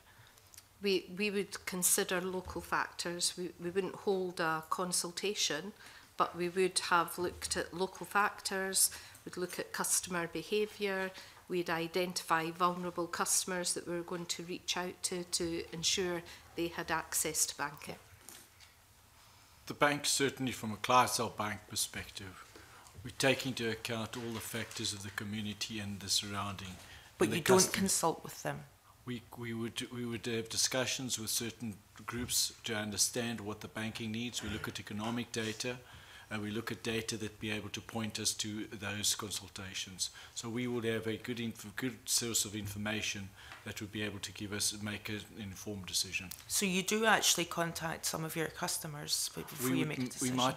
We might take a sample of customers, depends on the geography, and a sample of customers, and we might have a discussion with them, not in all cases. We don't do formal consultation with customers before any closures. We are fully adhere to the access to banking standards as you would expect. But the other thing we do take into account in making our decisions is representations from our own local teams. So we do involve our local teams who of course speak to our customers every day, and they'll give us some sense of potential impacts on the community, which is absolutely factored into our decision making. But we don't formally consult now. I would echo that. So I think we take into account as many possible factors as possible. Yeah, I understand that with respect, but you don't actually reach out to your customers before you make a decision. No, we do look in detail at what our customers do, so where they go, how they bank, and what they're banking for. And we do engage with our local teams in terms of getting their perspective on, an individual branch and an individual community. But there isn't a structured customer consultation. Not even with your business clients. Not even with the businesses in the local community that bank with you. You don't reach out to them. There is no structured customer consultation in terms of that discussion. But we do look at what our customers actually do, where they bank, and how they bank before we take any decision, and then engage the people that support our customers directly on a day-to-day basis before any decision is made. We don't consult formally, as has been said already. It's not a requirement of the standard. We do absolutely use local management and get their input into the thought processes that go into a branch closure. Some of the things that I am most concerned about are providing certainty to customers and also colleagues. And I would be concerned with a pre-consultation creating quite a high degree of uncertainty for customers and colleagues about the possible outcome.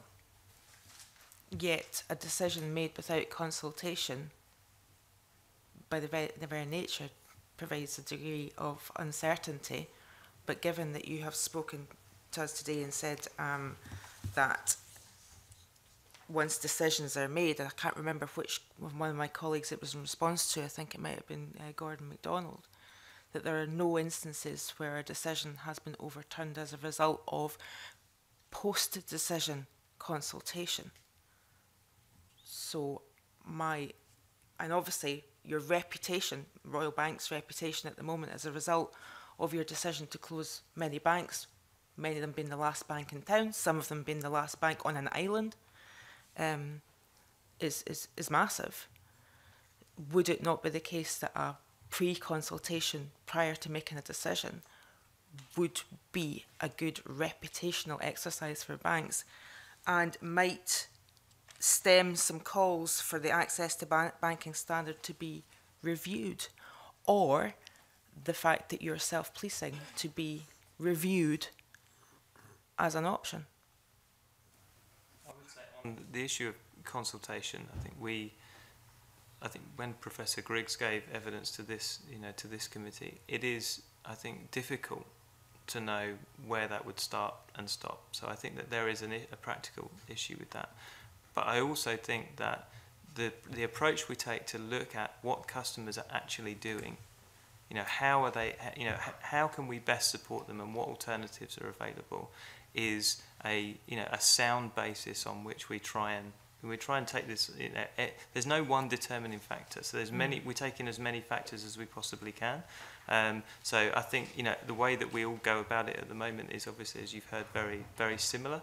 And as I say, I think it's very difficult to see how the consultation reaches a different or better decision. This morning we've heard from Jackie Bailey's 2 towns that have been left without the banking access that was promised. Therefore, I would put to all of you that the access to banking standard has not been adhered to and is possibly not fit for purpose. Do you not run the risk that if you can't self-police yourself, that you're looking at a situation where steps might have to be taken, that someone else, some other body, reviews the banking standard and polices it?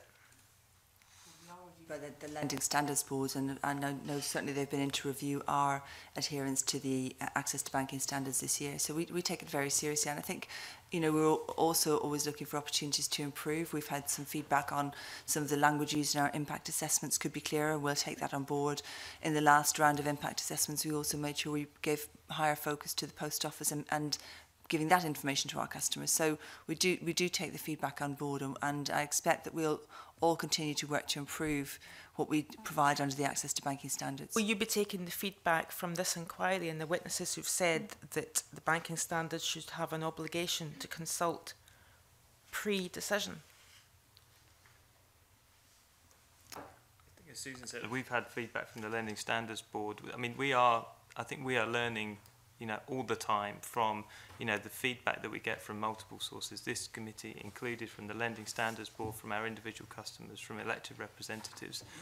So I think, you know, all of that we take into account to try and make sure that what is a very difficult decision and a very difficult process becomes less difficult for everyone involved for our communities and customers, you know, when we're looking at it. And so I fully accept any feedback or any input into how we can do things better from any source.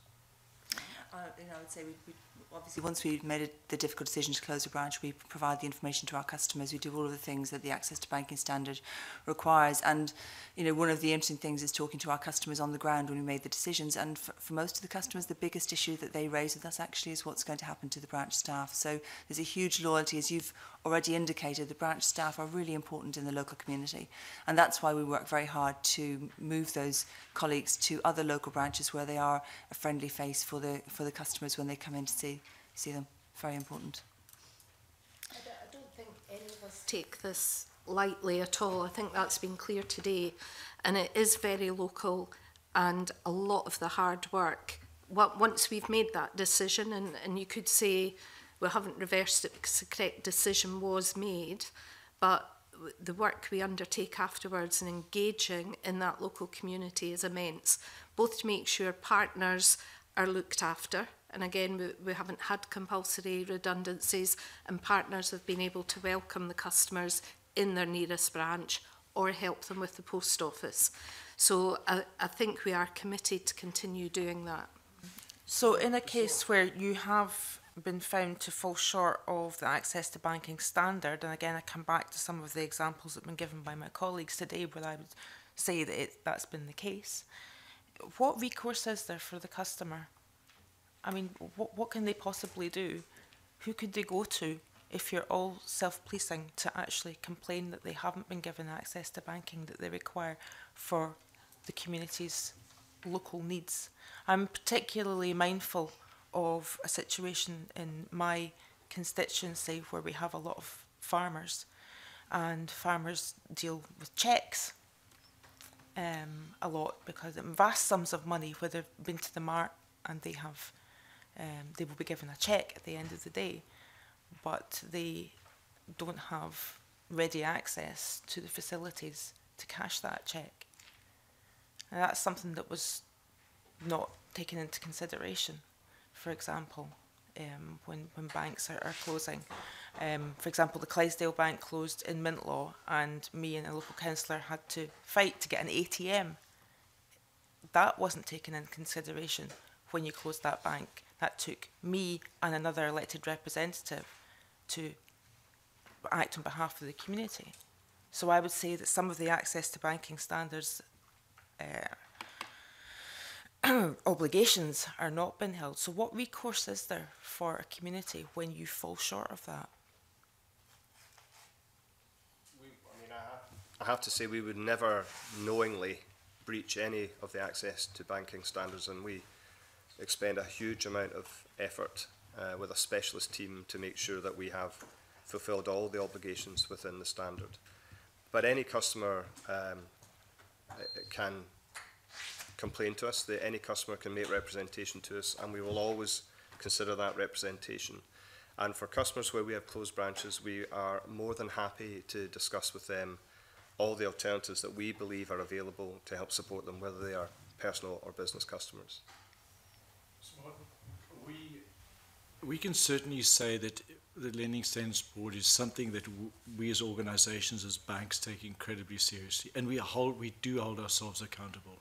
Our representative boards hold us accountable as seniors and as executives of the bank, that we do make sure that we adhere to that. If we as an organisation do fall short in an area, in an isolated area, we should be correcting that. And we have more than just our moral compass to that. We have the fact that we as an organisation has been supported by these communities for a long time.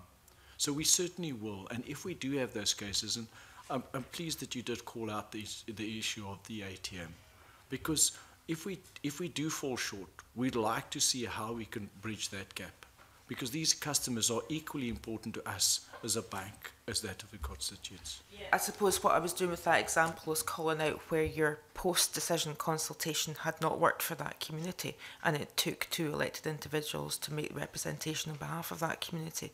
So I guess, I mean, I'm going to hand over to my colleagues now, but I guess what I'm saying is, if it's not effective in all cases, and that possibly your access to banking standards needs to be looked at again. Do you agree with that proposition that it may need to be looked at again, the access to banking standards? I think we see the access to banking standards as a baseline that we want to adhere to, and we welcome feedback. We welcome feedback such as today to help us to go back and review and consider. We also welcome feedback from the lending standards boards, and I'm sure that over the next few years we'll continue to refine and improve based on the feedback from our customers and other stakeholders. Come to Kezia Dugdale. Thanks, Convener. I think it's fair to say that as a public relations exercise, the last few months haven't been particularly pretty for the banks when it comes to closures. Can I ask you whether you think the media have over-egged the level of public anger, or whether that public anger is real? I think we all understand that any branch closure has an impact, and it can create challenges for many of our customers, which I hope you've heard today we take very seriously and work really hard to try to mitigate that. So I think when we read, whether it's a complaint from a customer or a representation in the media or through another stakeholder, we take it really seriously. So I wouldn't sit here and say that the media have over-egged it. I think every complaint deserves to be taken seriously, every impact deserves to be considered seriously, and that's exactly what we do. Anybody else? I'm sure that view. We take representation from any source very seriously, not least the media and also politicians as well as our customers. We seek to learn from it. Would you also say that perhaps the kind of programme of bank closures is now coming to an end, that you've all collectively had a rationalisation of your branches and we're in the end game phase here? And if so, what lessons have you learned from the whole experience? What would you maybe not repeat if you had a chance to do this again? If I could comment on that, we've made the commitment not to review any branches in Scotland until at least 2020. Now, what I would say is, previous to the round of closures that we're currently are out and proposed, it was a very unfortunate set of circumstances where almost banks were trying to keep up with the pace of change, and a branch would close, a customer would be directed to another branch, only to find out that in a period of time that branch is also closing. So I think what we've tried to do is to give people certainty, to give colleagues certainty, to give customers certainty, and give community certainty about the shape, about where branches are, but also what the alternatives, the banking provision.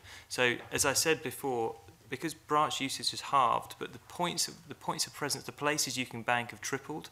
So that's a big adjustment for people to get to grips with, because banking already feels very different. And so I think there's a while that's going to have to, if you like, bed in for a bit. I think we're going to have to continue to support customers and communities to get used to the differences that are taking place, technology or otherwise. More branches earlier, is that your reflection? No, I think that there are. I think it was really unfortunate that customers were put from one branch to a branch that later closed. I'm not quite sure. I don't have the silver bullet answer to how that could have been done differently, but I do appreciate the uncertainty and the pain that did cause a number of customers, and we would never wish to repeat that. But I think, certainly where we are now, our view is that, we are fixed until at least 2020. But the world is continuing to change at a very fast pace, but we think that we're striking the right balance of all the alternative ways to bank for people. Can I ask your colleagues to comment on that? I think it's important to hear from everybody as to whether or not you think you're at the end of your branch closure programmes. So to your first question, I think the important part is the rate of change is continuing at a faster rate, and technology is changing even more rapidly and will continuously to double to that what it's doing at the moment, and it's changing at a faster rate than the human being. So what can we do more of would be my answer, and that would be talking to that of customer engagement in terms of education and helping to understand how technology can help and make life easier for us to be able to bank, because banking is actually becoming simpler to many people and a lot easier, and certainly the new generation is asking for that. There's a split between the generations of people. I could ask you specifically on the point about whether your bank is at the end of its closures programme.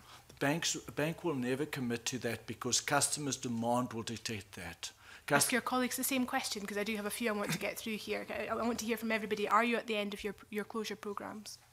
For TSB, we will continue to be led by the change in customer behaviour, customer demand, and we won't force or aggressively pace that change. We will follow the customer change. Santander? Absolutely, we follow what our customers are doing, and we look at the patterns of usage and what they demand from us, and also the other areas that they want us to invest. So we will continue to respond to what the information on our customers' usage tells us. And Bank of Scotland? Same view, which okay. is society's changing, our customers are changing, and we'll continue to review our proposition for our customers in light of societal and consumer changes. That's really helpful. So we've had references to customer patterns, technology change, society's changing, which really takes us back to the changing nature of cash. We've heard this week that people are more likely to use their debit cards than they are to use cash. And we've also heard that there's going to be a programme of ATM closures. So can you tell us about your plans to close ATMs across your banks? No plans to close ATMs. There have been consequential ATM reductions on the back of branch closures. We have 7% of the total ATM estate in Scotland within Bank of Scotland, and we have no specific plans to close ATMs. We're not working on any plans to close ATMs either. No, we do sometimes lose ATMs when a branch is closed, but we'll always take care to make sure there's a Link free-to-use ATM nearby or the post office, and we're very supportive of Link and the financial inclusion programme. No, ATMs, in fact, the capability is being enhanced to what you can do through ATMs.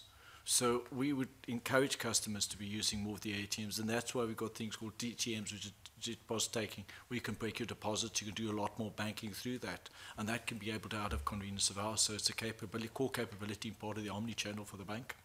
Is that specifically an answer to say you have no plans to close ATMs at Clydesdale? We've got no immediate plans.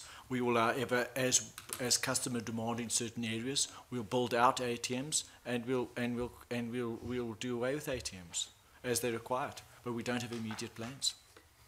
We have no plans in place for ATMs. Thank you, that's helpful, because of course Link do, and they're predicting up to 300 free to access bank machines going from July onwards. Link have a rule in place that no one ATM can disappear if it's more than a kilometre from the neighbouring one. Is that a rule that you could perhaps adopt now if you were to start closing ATMs, so that you can learn some of the mistakes from the bank closure programme? Made that commitment as part of our branch closure programme, that if there is not a free-to-use cash machine within 1 kilometre, if one is being removed as a result of a branch closure, then we will make sure that one is left within that community. So I think we've been clear on that commitment. Yeah, and we are part of the Link scheme. Okay. I'd like to hear from all. We're members of Link, and we support the principles that have been proposed. Okay. And from the final two? Yeah. And any of our branch closures, in all of them, there has been a free-to-use ATM available to the customers. That's me, convener. Thank you. Fulton McGregor. Thanks, good morning, panel.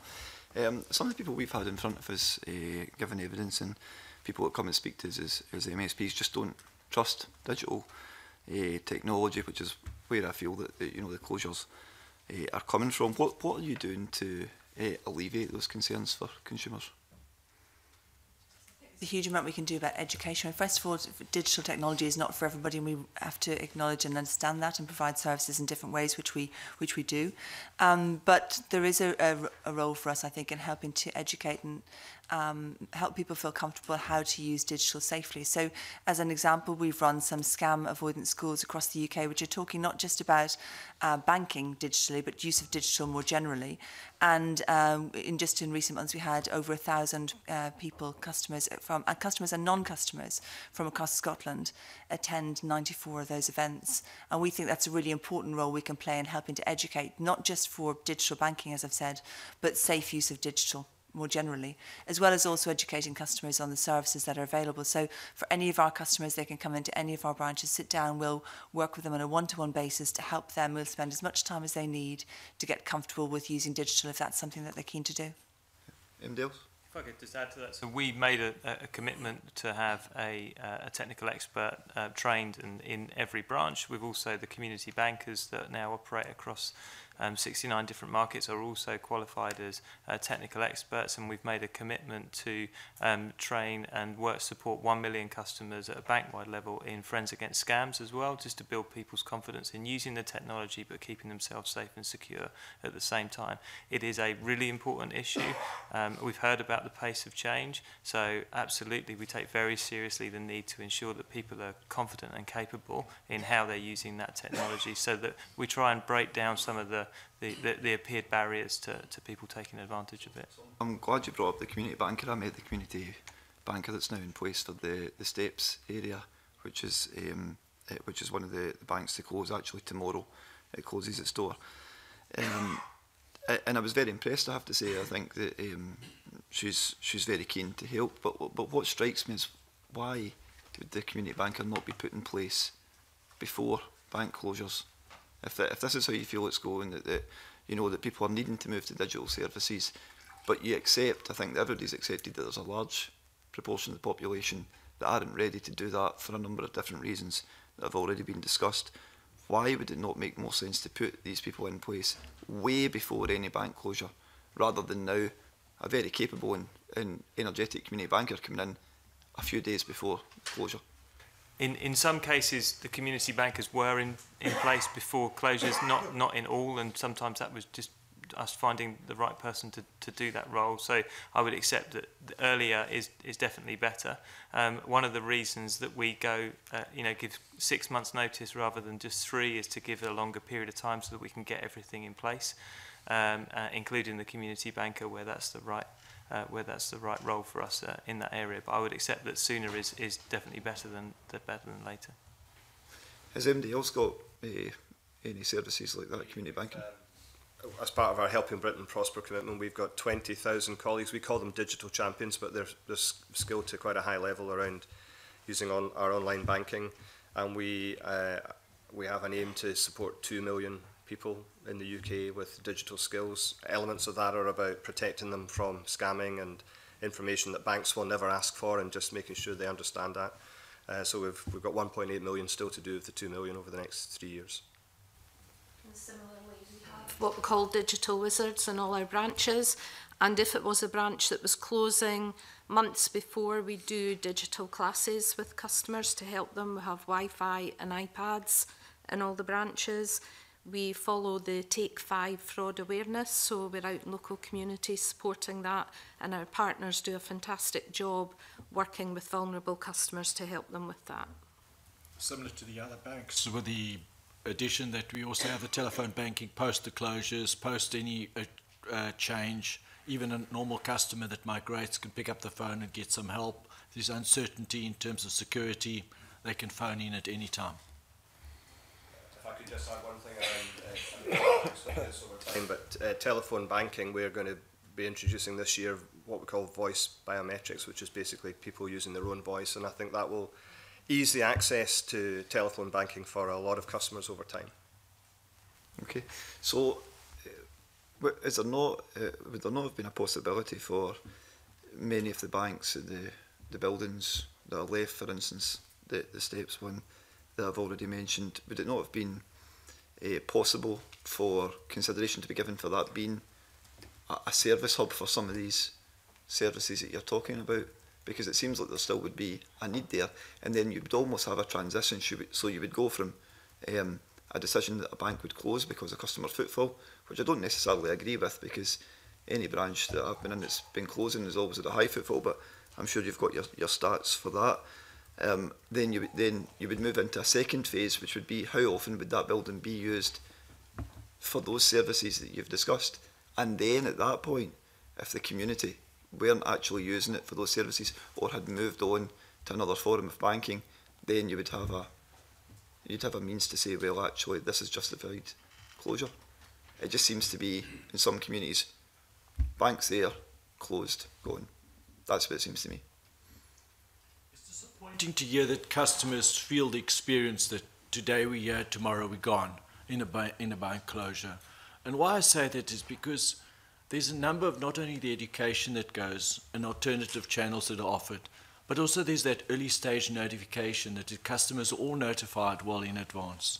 And if we as a bank are not doing that adequately and we're not communicating sufficiently, then it's a lesson to be learnt.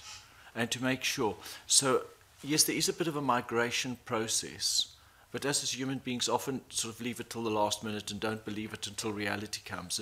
And maybe that's something that we could learn from and do better. So I take that as feedback. But having said that, we do notify our customers well in advance, and we have our relationship managers on the ground, specifically with our small business and with our medium business customers, and engaging with them. And then as they come into the branch, posters are put up and there's a notification, so it shouldn't feel that. I don't think there's any issue with your communication. Okay. I think that it's about, it goes back to earlier points that colleagues raised, it's about what the community can do about that. Because I think that all of you have said, apart from one example, I heard that once the decision's made, the closures have went through. So the communication is fine. I think I've known about the Steps closure for some time, and other ones as well. But it's in the community feels stuck in what they can do in terms of representation. But I'm happy to leave it there, Convener. All right, thank you. Dean Lockhart. Very much, Convener. Good morning to the panel. I'd like to come back to the idea that a post office can act as a direct replacement to a bank which has closed. We've heard in other evidence that there are limitations to what a post office can deliver. Sometimes it's in a busy shop, sometimes the staff are not fully trained, they don't offer mortgages and loans. So can I ask each bank what level of investment and other steps are you taking to upskill the post office network and make sure that in many cases they can actually act as a direct replacement to a bank that has closed? I think, as I said earlier, certainly from the Royal Bank's perspective, not only are we working with post office teams in terms of understanding who the customers might be on an individual branch-by-branch basis, but we're also supporting them with additional equipment so that the banking experience becomes one that's maybe more familiar or smoother for a number of customers. And over above that, on the point about guidance, we're also now working with specific post office teams to train them again in the Friends Against Scams, so that our customers are getting the right information about keeping themselves safe and secure, as well as all of the basic everyday banking needs that we would aim to meet. So that's what we're doing in addition to the minimum contract, I would say. Yeah, so working very closely with the local post offices. So as soon as any announcement of a closure, we'll work with the local post office in terms of services and look at what our customers need and whether that post office is in a position to provide that support. I do think, and some of our branch teams do this exceptionally well, I do think we can do more to work with the post office in terms of training and upskilling, and we certainly see that as something that we can do more of over the coming period. But I've got lots of great examples in Lithgow and in Lockerbie of the local postmasters coming into the branches, working with our branch team, so that when we're actually talking to customers about the changes, we're showing up as a united team and making that transition hopefully as seamless as possible for our customers. But I think I would acknowledge that we can continue to do more and to work even more closely with the post office. It's a comprehensive plan that is drawn up with UK Finance, and as we continue to be able to renew and work on that, there's a journey still to be gone, but we've got to acknowledge that there's certain capabilities that the post office certainly will not provide. And that is where the bank will fill that. And hence, to the point of mortgages, we have mortgage advisors that are out on the road. We also have the telephone banking. We have those capabilities over and above the digital, where people don't feel digitally and maybe don't have coverage in terms of 3G or Wi-Fi coverage in certain geographies, because that is a challenge that we also face into. So we have to have phone banking and so forth to be able to substitute that. I think post offices support ourselves and the customers very well, and they're a trusted outlet in the local communities, which is great to have. I think there is still more we can do with our customers and the post offices to help that relationship when branches are pulling out. With regard to the advice, we are still investing in branches, and with 70% of the customers living within 2 miles of our branches, we can provide that face-to-face advice when they need it as well, which we're committed to doing. We've been working with the other banks and also with the Treasury around promoting the post office service more, so more literature, more education in branch. As the others have said already, at a local level, the local teams work with the local post office on making sure they are in a position to take over the customers. And as far as the advice-related products such as mortgages and in some of the other core banking, then we continue to have the largest branch network in Scotland, and we believe we will continue to have that for some time, possibly forever. And actually, over and above that, the ability for our customers to access advice over the phone and also through video capability is expanding all the time. So we believe the different mechanisms are there to support our customers. Thank you very much. If I could follow up on a slightly different question, change has come up as clearly a constant here in the sense of the underlying driver of a lot of this. And the banks don't seem to coordinate for obvious reasons in terms of legal, regulatory reasons why you can't talk to each other about closing branches. But is there any scope for industry or sector coordination? If change is ongoing and banks only look at their own P&L in terms of what to do, there might end up being branch and ATM deserts across the country if there's not some level of coordination. So I just wanted to get, not specifics, but some thoughts about how the sector could coordinate and talk to each other going forward. I think we're mindful of competition. I'm not entirely clear that the complete barrier to some form of dialogue is competition concerns, legal concerns. But we are competing when we are a commercial entity and we wish to be successful in our own right and here for the long run. We believe, as I'm sure others do, that branches continue to be a very important part of our proposition. But we are certainly open to any suggestions about how we could overall improve the quality of service that we give to our customers, irrespective of channel. So we'd be happy to consider any proposals, but I suspect competition law is not a barrier to that.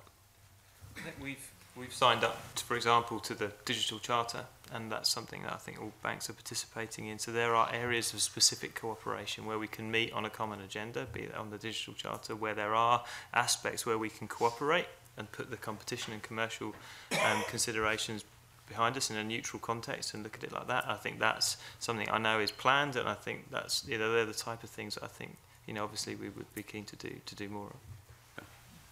I mean, I would agree. I think we're all very mindful of competition constraints, but also do seek to work together where it is appropriate. And I think, you know, Link is another example where we come together to make sure we're supporting it in terms of financial inclusion, and as well as the work we're doing with UKFI on promoting the services at the post office and making those even more supportive for our customers. I can only agree with what the board has spoken. I think there is, however, to say from a regulatory perspective, there are areas within which we can have conversations and we can discuss the commercials behind that. We have different competitive edges and different markets that we play within. So there is room and there are dialogue, and we do use those forums that we do have it in place. There could be areas where we could develop that even further, and be very keen to hear about those on the feedback. Yeah, I think based on the discussions today, there's definite topics where it would be helpful for us to work collaboratively together. Thanks very much. I think that would be one area going forward that we would welcome your feedback on. So thanks very much. Perhaps a final follow-up from Gillian Martin.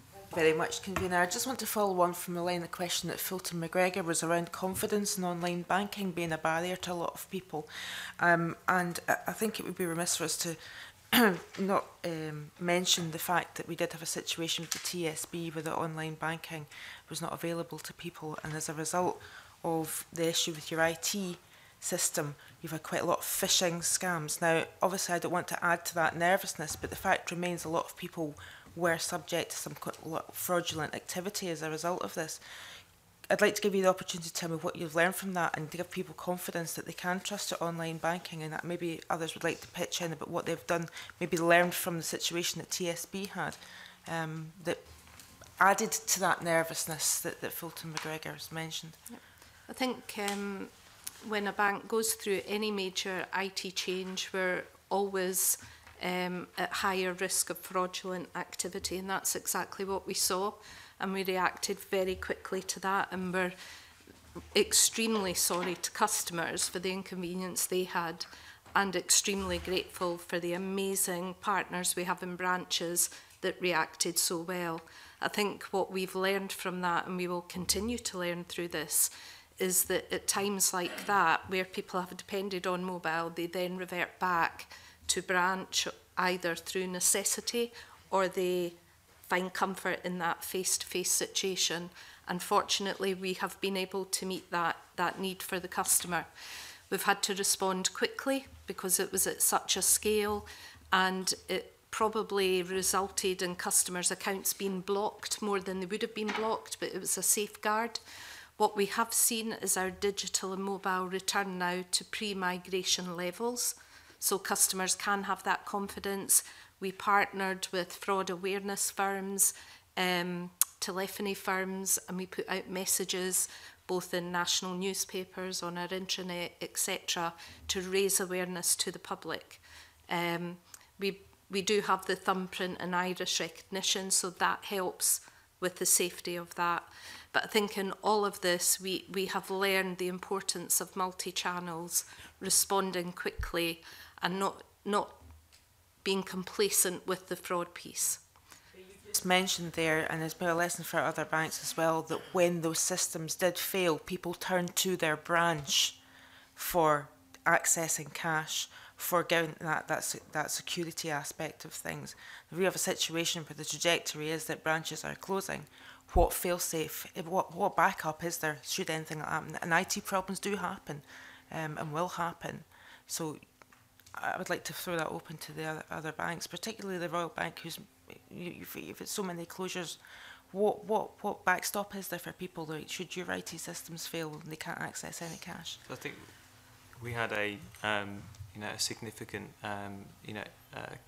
computer issue in 2012 which impacted our customers. A lot has changed in the organisation since then, but in terms of how customers would respond today and how it would be different to then, as I say, the physical kind of points of presence have tripled in the last 5 years. Okay, so the ability for people to access a place where they can go and do their everyday banking has gone up by a factor by 3 times since that happened. So there's more flexibility and there's more ways of doing your banking today than there were then. So I think, yes, there's been an outage, and I think when there's an outage, a problem such as the one that TSB experienced, I think we all feel that. And so nobody wins in that situation. So the job is to make sure that our customers, all of our customers, are confident and capable in understanding how they can continue to do their everyday banking. And as I say, there are more options today than there were 5 years ago. Many, many more options. Do you agree then that we will always need cash? Because I mean, probably like most people or many people, when I grew up there was no internet, but I now do internet banking but also use cash. But the problem is when the internet banking fails or an individual can't operate it for whatever reason, we all have to fall back on cash. So do you agree that there must be always a provision for that on whatever basis, so that people are not left in the position that they simply can't buy things? I believe that is the case. Yes, it's not our intention to not provide access to cash for our customers as a result of branch closures. And you'll have heard a million statistics about what's happening to cash. There's definitely less usage of cash for payments, and that's projected to, that reduction is projected to increase. But I think for as long a period of time as anybody in this room is going to be concerned about it, cash will be a part of society. Branches is a really important part of our proposition as well. So while we have all of us made some changes, I would certainly say from our perspective that branches remain a really important part of our proposition. We have invested in telephone banking, we have invested in video, but actually there are times when people want to see somebody face to face, and we recognise that. Do the rest of you agree with the proposition that we will always need cash? Sorry, Gavin. Certainly for the time frame that I can foresee, I think that is true. It is also true that 7 out of 10 people regard the bank as something they carry around in their pocket today. That is only going to increase, but I do think that cash is always going to be an important backstop, at least for the medium term. Cash is a very important question, because there are areas within banking that are becoming cashless. And that's why you have to transact digitally. They simply will not accept cash. But to your question, will cash be required? So if you, for example, shopped online or you went to Amazon, whatever, you cannot do it, or you do it other than paying it via digitally. But there will be an element that will always be there that will require cash. And for the foreseeable future, there will be. But that will change, and it'll start to migrate even more to a cashless environment. And it won't be just to a tap and go. It'll move on to the mobile hands-free, that's where it is. Yeah, I agree that cash will be around, but I think as well we still have to be mindful of the pace of change and how customers' behaviour change, and we must follow that as well. All right, well, thank you very much to all of you for coming in today. I'll suspend the meeting and we'll move to private session.